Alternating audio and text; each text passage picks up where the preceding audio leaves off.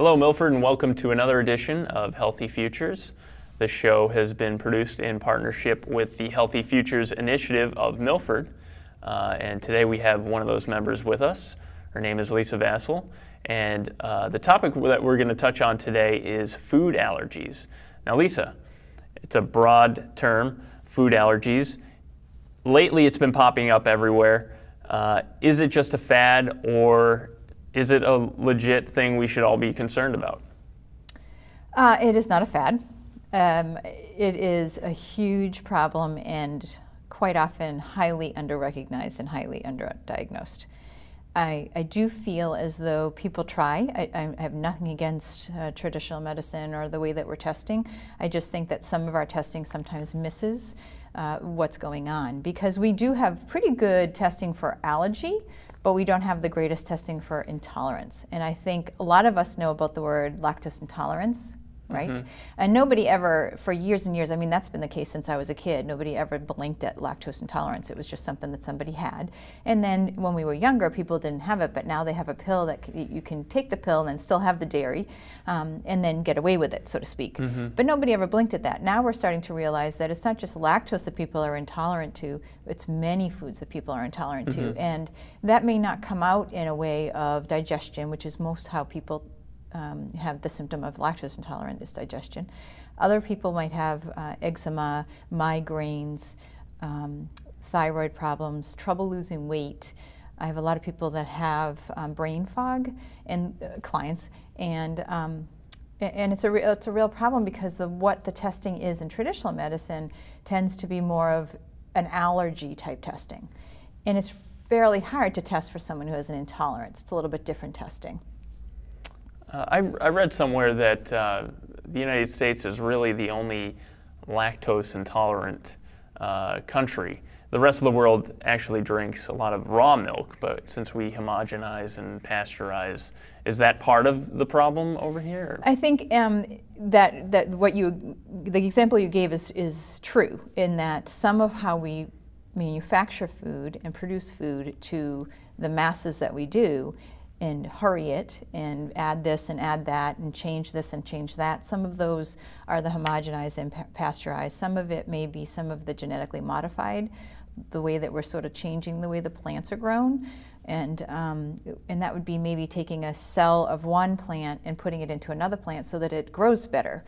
And this isn't something I'm making up. It's all over the place. You can look it up. Corn is almost 100% a GMO plant. So we have a lot of corn in our food. If you've ever seen the movie King Corn, it's a pretty fun movie where the two college kids from Boston do a great movie, or a whole documentary on. They had a hair follicle tested, and it was 80 to 90% corn. Wow, that is weird. And they thought, well, I don't eat that much corn. But the more that they realized how much corn is in everything, including things like high fructose corn syrup and mm-hmm. and the cattle eat corn, and so all of these things are making our bodies a little bit different now, and our immune system is trying to catch up to it, and digestive tract is trying to catch up to it and break it all down. And so with that, some of the things that are going in are completely unrecognized, because it's added into some of the foods that we're eating, and then the body sort of just gets on edge. And I like to make the example of a puppy. If you got a puppy and you loved it and hugged it and kissed it and nurtured it, and just really this puppy was your world and everything was this puppy, the puppy's going to be a wonderful puppy. It's not going to bite the next person that walks in. But if you abuse it, neglect it, and hit it, and do things that aren't nice to the puppy, by about a year old, anything that walks near that puppy, even if it's you or me that loves puppies, is going to get bit. And so that's sort of what's happening. The immune system is saying, I don't recognize that food, I'm going to bite it. And I've seen that food before, I'm going to bite it, instead of what really is a true allergy. Interesting. Well, that kind of the corn kind of ties in with gluten. You've seen a lot of gluten allergies now. So what's the, and also I meant to ask you, what's the difference between an allergy and intolerance? So an allergy is an actual they're both immune responses, but an allergy is actually something that causes IgG antibodies to be changed. Specifically, you could have an IgG and this is just the way the immune system works, or IgE. And people have heard of nut allergy specifically, or shellfish, where they have one of those things and they get what they call anaphylaxis, where their tongue swells and they can't breathe. That can happen with any food across the board, but the biggest ones are eggs, nuts, and shellfish for that particular type of reaction. That's a complete different reaction than what we're talking about with other foods. Specific to gluten, which you mentioned, gluten allergy is an actual allergy to gluten is that the antibodies are building in the body against that protein of food. All foods are broken down into amino acids, and those proteins are fought, and then the body actually builds an immune level to it. And that specific lab test or immune test is called a tissue transglutamase, a TTG. Those people are celiac sprue. Those people are allergic to gluten. They put it in, the body reacts. A whole bunch of things can go down with that. Specifically, duodenal cancer, infertility, osteoporosis, I could go on, okay? However, with an intolerance to gluten, you won't have those antibody changes in the blood, but you may have other things like bloating, digestive issues with irritable bowel, headaches, heartburn, brain fog, attention deficit, those kind of things. Is some of this food allergy, is part of it an overreaction? So let's take the peanut allergy thing in schools, especially. You know, it's like illegal now to bring a peanut into a school. Is that an overreaction, or is that really something we need to fight against? I think you make a good point. I think that specific to the people who have IgE, the one that I told you about with the anaphylaxis, I think that's where that comes from. People that have intolerance to gluten or intolerance to other grains or intolerance to other foods, I know specifically citrus foods tend to be really high for people. Dairy is another intolerance, those kind of things. But for the IgE response and the anaphylaxis, I think that that's appropriate to have a separation. Not bringing into the school, I don't know about that. When they're younger, I can see that. When they're older, they should be able to know better. But I do think that it's a scary, scary thing. Recently, having it in the news recently in Hopkinton, a young girl passed away right before Christmas because of an anaphylaxis. So it's terrible and horrible, and I do think that it should be taken seriously. What I find with gluten intolerance or other types of intolerances are people like, well, you're only going to get a bellyache, so it's really not an allergy. So for me, that's not the case. I actually am a celiac, and so it's not true. So maybe I won't stop breathing, which is, thank God, but it certainly is a huge issue for me. There's many, many, many things that happen, and it takes about 2 weeks for me to recover. So I do think that it does need to be taken a little bit more seriously when someone says they have an intolerance, but specific to how serious the allergy versus intolerance is, to answer your question. And these tests that you were talking about that you can get to find out if you just have an allergy or an intolerance, is this something that people should make a point to get these tests every year, or how does it work? Is it part of your physical? No, it's definitely not part of your physical. Most people will get those done through a specialist. So if it's eczema, they may do some testing for allergies. If it's GI complaints, you know, just gastrointestinal, belly aches, whatever it might be, it might be a GI specialist that does that. Might be a primary care that does it as well. Like I said, many of those, however, don't always come out positive because of the fact that they're a little bit lower on the threshold for, or higher on the threshold for coming out positive. But there are tests, and certainly on my website there's information about testing for that, and it's not done routinely, and almost always the ones that are outside of traditional testing are not done through insurance. All right, that's great. We're going to take a break right now to we're going to check in with Leanne from ABT here in Milford. She's going to show us some quick and easy exercise tips that we can do at home to stay healthy and happy, and we'll be right back.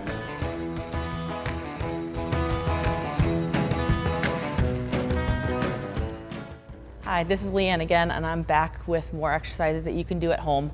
Quick and easy exercises. This is exercise number 4. This is an abdominal crunch, so we're going to work our core. So what's going to happen is Lisa's going to put her hands behind her head, out nice and wide, keeping her elbows nice and wide. She wants to press her low back into the ground and make sure there's not an arch. So a little pelvic tilt position, that's going to protect the spine, protect the lower back. She's going to breathe out on the way up, breathe in on the way down. She's going to raise her upper body by using her core or her abdomen and not by pulling on her neck. She's going to come up as high as she can and then drop down. Just a nice easy crunch. Come up, good, and then look up to the ceiling as you pull up. There you go. So the first couple she did, she pulled her chin down towards her chest, which is putting more strain on her neck. The second version, she looks up towards the ceiling, she's pressing her low back in, and she's doing more, working more of her core. That's the basic version. Harder version, hands go across the chest. Now we're going to do a full sit-up, okay, coming up, touching your elbows to our knees, and squeezing. And if you need to lock your feet underneath, you can lock your feet underneath a couch at home. And she's going to come up, again, touch her elbows to her knees, and all the way down. And then all the way up, breathe out, and breathe in on the way down. Harder version, arms go up over her head, okay? Her goal is to try to keep her elbows or arms in line with her ears. This is a hard version. This is a very advanced version, and a lot of people end up using momentum to get up. We're going to try to get her to use her arms, not use her arms, and just use her core to pull up. That's actually not bad. And then down nice and slow, and then try to use your core. Good. She uses her arms a little bit. If she can get, as your core gets stronger, you'll be able to keep your arms locked up over your head. And that is exercise 4. Hi, we're back with exercise number 2, which is going to be a wall sit. What's going to happen is you're going to find a wall at your home or in your garage, wherever you're at. Lisa's going to put her back against the wall, and then she's going to squat down into a 90-degree angle. She wants to make sure her feet are away from the wall and her knees aren't jetting over her toes. So this is what it looks like. So you're going to squat down, back against the wall. She's going to squat, she's going to hold it. Knee comes directly straight over her heel. They're not forward over the toes, and she's at 90 degrees. Okay, this is a perfect position right here. Okay, now stand back up. Some of the mistakes that you find is that you won't sit down low enough. Your knees jet too far over your toes. So those are some things. So I'll have Lisa squat down, keep your feet close to the wall, and squat. And this isn't a good position. Her knees are jetting over her toes. It puts too much pressure on her patellar tendon. Your goal is to really just work the quads and the hamstrings as you go. For the amount of time you want to go, this is not like your jumping jacks earlier where you're going for repetitions. This one you're going for time. Your goal is to start out for 30 seconds and then increase your time as your legs get stronger. You can go 45-second increments, 1 minute time. And if you can get up to a minute and a half, that's awesome.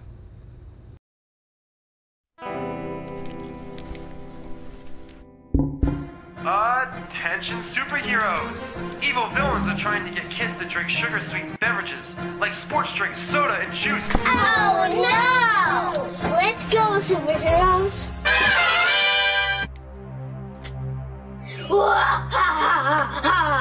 Soon, I have every kid in America full of sugar! Drink, drink, drink!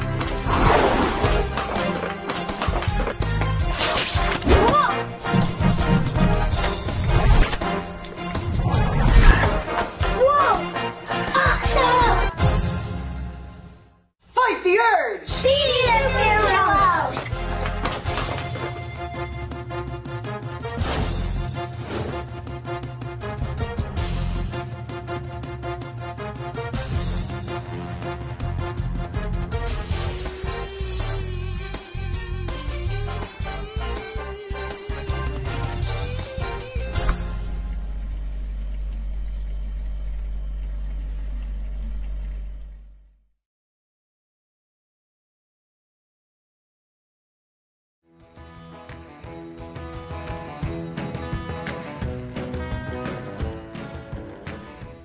Hi, welcome back to Healthy Futures. Our topic today is food allergies.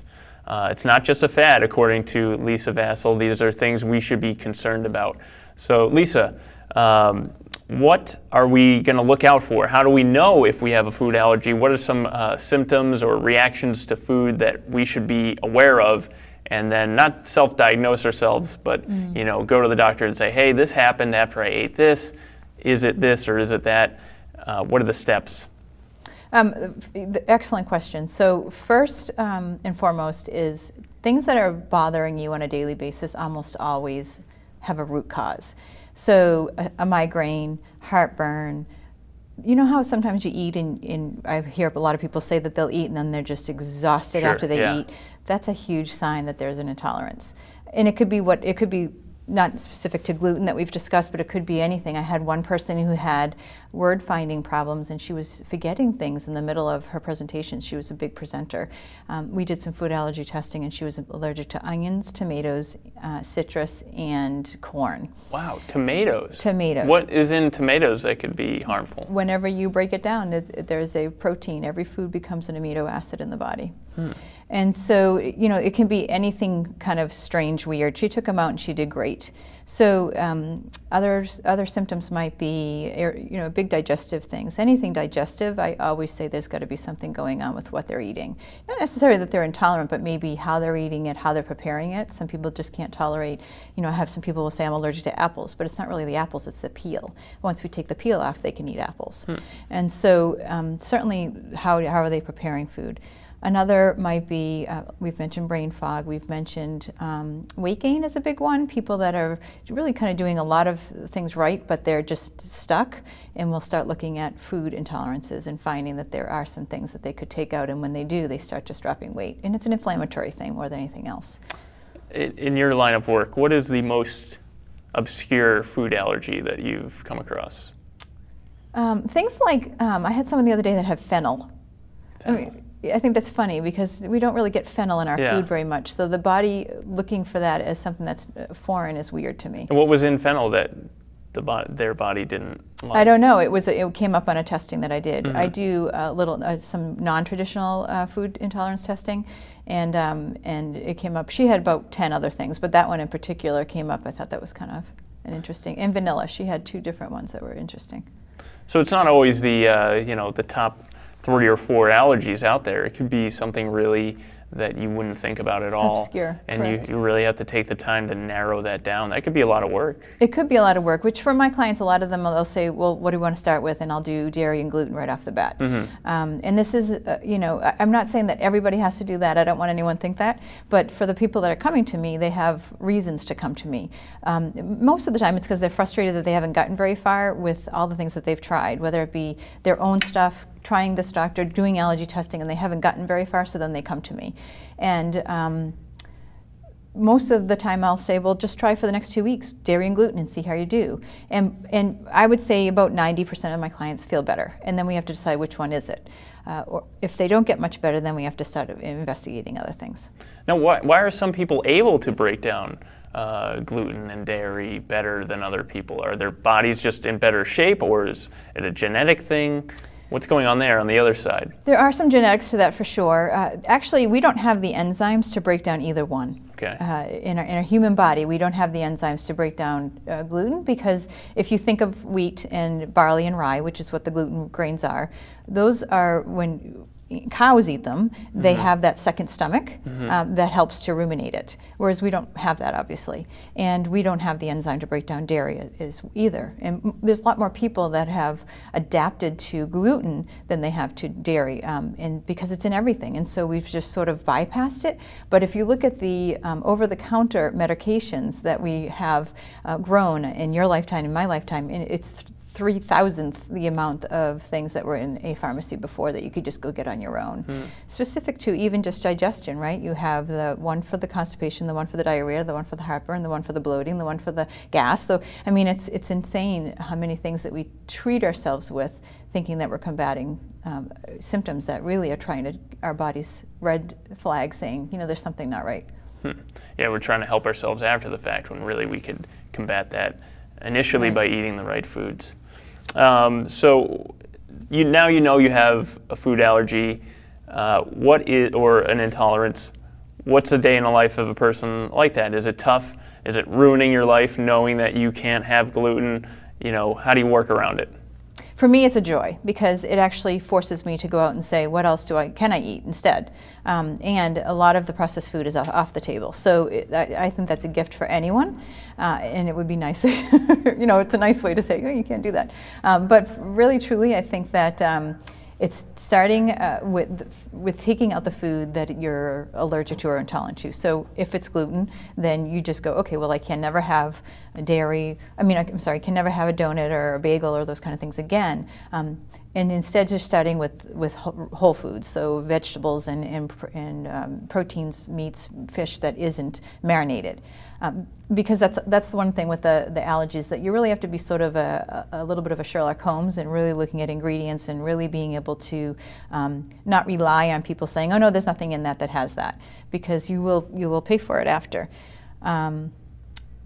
For something like dairy, it's in a lot of foods. Same thing with soy is actually harder. If you look at the ingredients list, soy is probably harder than dairy and gluten.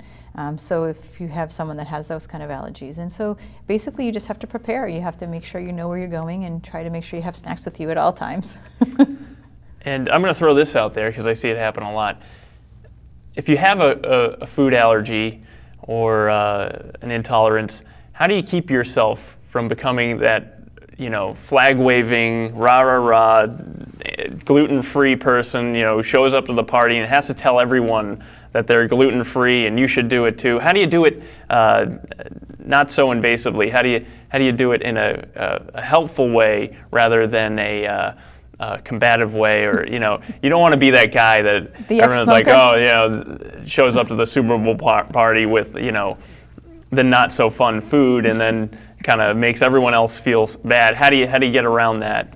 I think it depends on personality. I would say that some people might say that I do a lot of talking about that, but I think it's because of my line of work, seeing so many people that are so sick. But for me, people wouldn't even. I've worked at the hospital per diem for years, and just the other day, someone said, "Hey, I had no idea that you didn't eat gluten." So I think it depends on how you prepare and how much you let food run your life. For me, it's just a way for me to stay healthy and for me to have energy. It's not. I don't care about missing the cake. I don't care about missing the donut, because if you're going to feel like crap after, it's not worth it. So I think really looking at food as a way of energy, as a food instead of a way of comfort.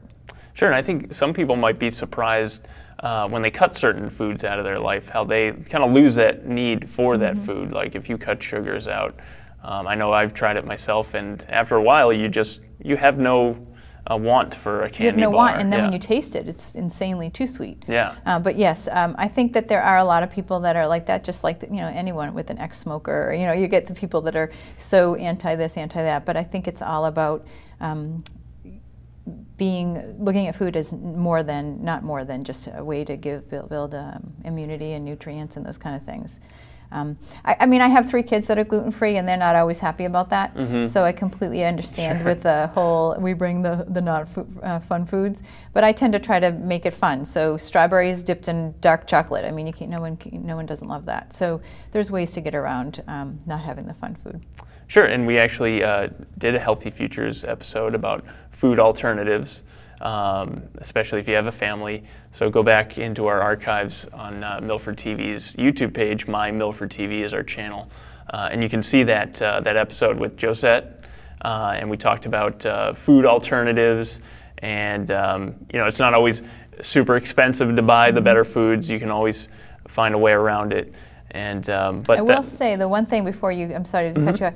The mistake that many new food allergy people do is that they exchange it. So if I can't have dairy milk, I'll have soy milk, or if I can't have gluten bagel, I'll have a gluten-free bagel. And a lot of times that gets you into more trouble because it's not always the healthier choice.